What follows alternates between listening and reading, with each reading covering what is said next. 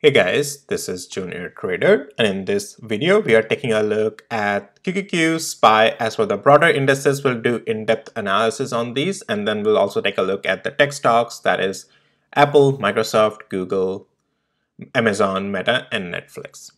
With that, please hit the like and subscribe if you find my videos valuable and helpful, and please remember none of this is any financial advice and is only for education purposes. Alrighty, let's start off with QQQ. So right off the bat, we can see that across the board we are bearish.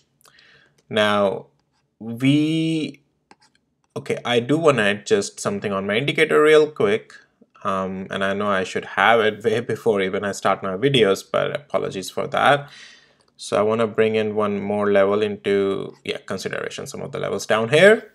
So I just did some date adjustment on my indicator there.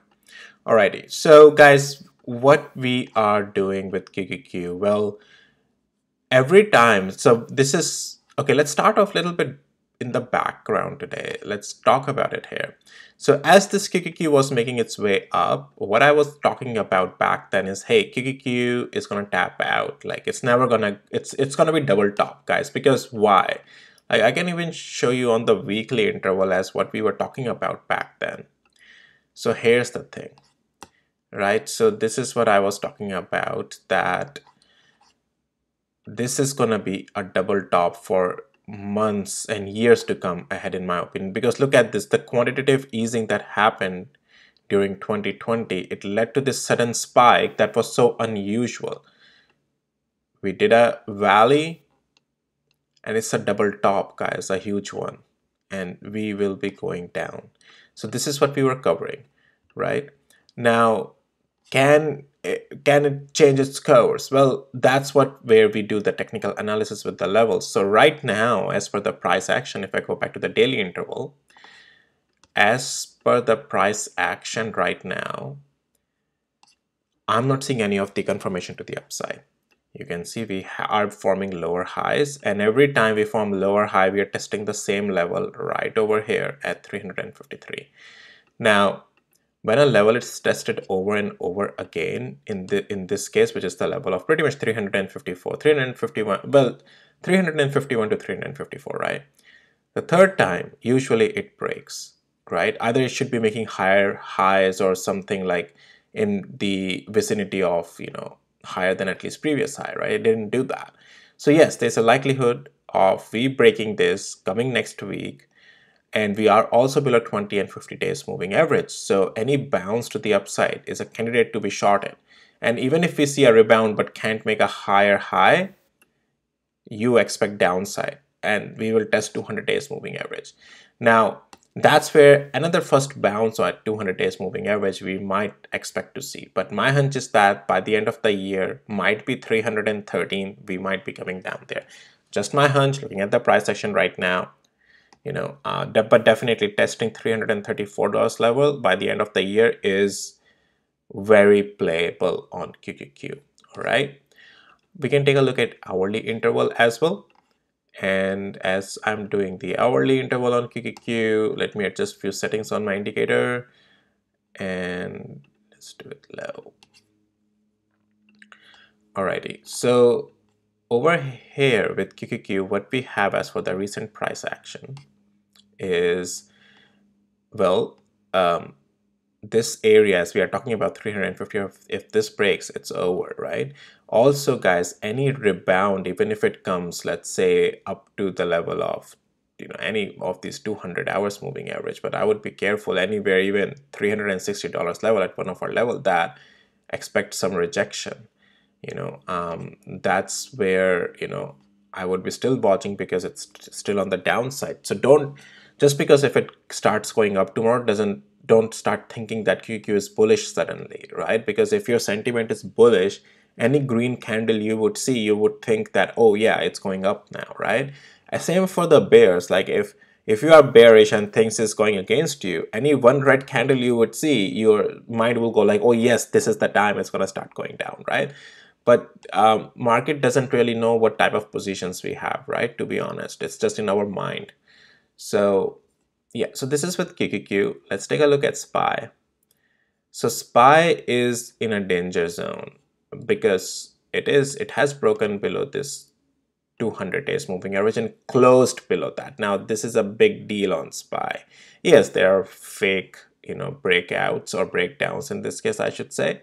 Well, if we are not seeing sorry guys, if we are not seeing a green candle come the next day, very next day, and we see another red candle like shooting straight down, that turns SPY bearish. Then any rebound even will be shorted on it. Now, any chance of bullishness onto it? Well, it has to get above this 20 days moving average first of all. Well, right now there is no sign of bullishness on SPY because SPY is just about to test this 420, the recent low, and it has been also forming lower highs, right?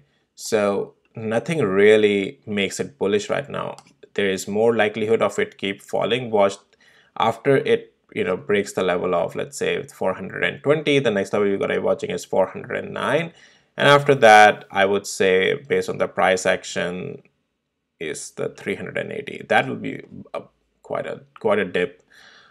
Similarly, if I take you to the weekly interval with SPY as well, it's the same story just I covered as with Nasdaq, guys. Let's look at this quantitative easing that happened, and whenever we have had recessions in the past as well, market has dipped, right? So this is a double top on weekly level, guys, that it's in the formation, so don't take it lightly, okay? This is an important one, and we have been calling out this throughout this year that, hey, this is gonna be a massive double top, right? So this is what it is, guys. Yeah, this is pretty much with QQQ and SPY. I'm not worried too much about the RSIs right now. Right now, across the board, you can see on our indicator as well, across different intervals, we are bearish. So, and guys, if this indicator you are interested in, that marks these levels automatically, gives you intraday levels as well, trading levels as well. You can even see the short volume percent on the daily levels, all this stuff. You can customize levels, everything. I even added one more functionality called the day trading levels plus. It gives you more additional where the price action mostly react a lot on the day level as well. It just adds more levels which are important and critical on your chart as well. So if all this stuff you are interested in, feel free to follow the link to my indicator in the description below, and there is a Patreon link down there, okay? Alrighty, so let's start taking a look at tech stocks now. So starting off with Apple. So with Apple, guys, we have it's been on the lower high spectrum, right? So on the day level, it's still going to the downside. The next level on Apple we can expect is definitely 200 days moving average. If any bounce has to come, it should come at 200 days moving average, just like before, right over here. But right now it is looking bearish and may continue to go down to 200 days moving average, and that's where you should expect, if any bounce. If it breaks, then it will start becoming trading to the downside, the levels, right? So that's what you need to be watching then with Apple. I'm gonna keep it very simple with Apple, okay? Microsoft. So Microsoft, okay, let's take a look at the price action. I'm not too worried about the RSI. It's technically looking bearish, but when I say bearish, at least for intraday and swing, but what I want to really focus on here is, guys, you can see this previous high, recent previous high, and here at this level of 332, there's just so much of price reaction rejecting this level, right? And shooting it down. It finally crashed, right? So if it continues to now break, let's say 20 and 50 days moving average, the next level we can come down to is 316, and further below that is 309, and then 200 days moving average. Right now Microsoft is also looking like it's gonna form this high just like we had it here, right? And eventually it's gonna keep going down. So right now we're in the distribution phase, so price will be knocked up so that big hedge funds or investors or institutions can sell at the higher prices. So this is what happens, right? All the liquidity is kept here so that price moves here, selling starts happening, and when they have all sold out, there is no one's trying to sell here. Market makers don't have no incentive in moving up the price, so the price goes down. So it's collusion, if well, not necessarily, okay? It's not necessarily, because also the thing is that these, like, if let's say if we take market makers out of this theory, the thing is also that if the liquidity is, well, if the orders are high over here, it doesn't take much volume through the algorithms to just do small buying and bring the stock price up there, and so that those orders can get filled, right? So that's also the thing, right? So sometimes even on low volume, the stock's price can be manipulated to drive them to another place where there's high volume. So, and those are all, algorithms that does that. Alrighty, let's take a look at Google now. So Google technically, guys, is still bullish though. Yes, it is running into its around the very place of the top resistance, but Google is still forming some bullishness, at least on daily level. Like, as long as it stays above still 20 and 50 days moving average, it has no room to go to the downside. And if it goes, then 129 and 6 cents is the level that you need to be watching on it. Okay, so that's with Google. And guys, anytime if you find too many levels, you can always adjust the timeline based on how much of recent price action or the levels you want to give weight to. So for example, with Google, where the price action is right now, maybe I don't want to see more than before this area, right? So you can just adjust these settings on my indicator and it will give, and that way you would know what are the recent price action that you need to be giving importance to, right? So yeah. Alrighty guys, that's that. Now let's take a look at, well, yeah, Google, I want to keep it simple. Let's take a look at Amazon. Amazon is in the downtrend across the board. We are bearish as well. Amazon has a room to fall down to 200 days moving average. Very simple. If that breaks that, $110. I think the last line of defense, which I don't think will hold, is 123. Looking at the price action right now.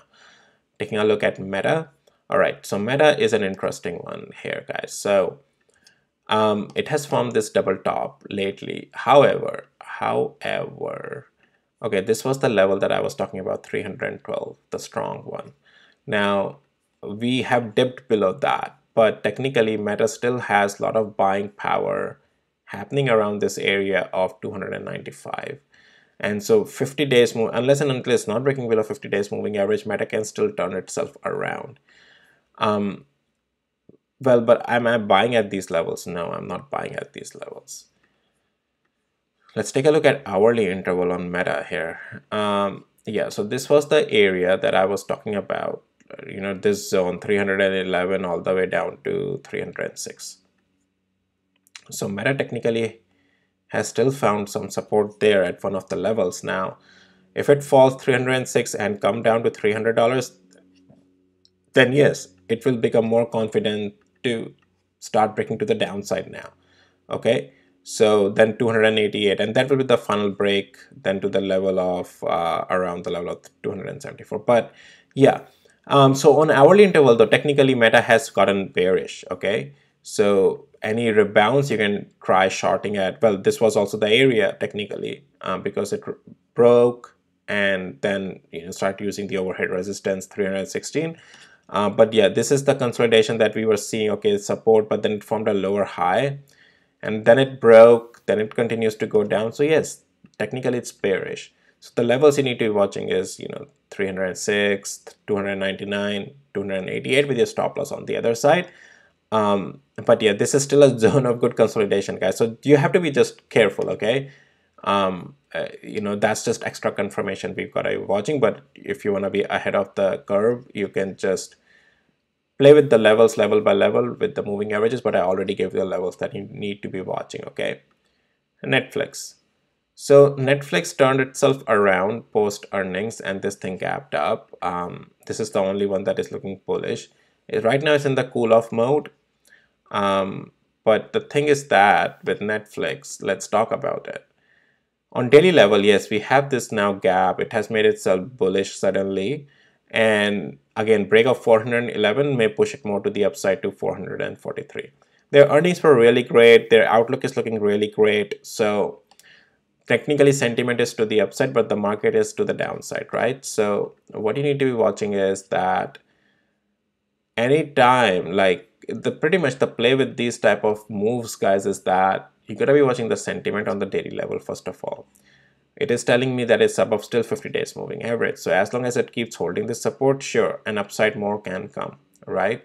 So, but you are seeing that it's also rejecting at $411. So you have to see if it breaks out, continues to the upside. If it breaks below 50 days moving average, is the play to the downside. Now, where to the downside? Only, I would say, up to 20 and 200 days moving average. So this area, that's it.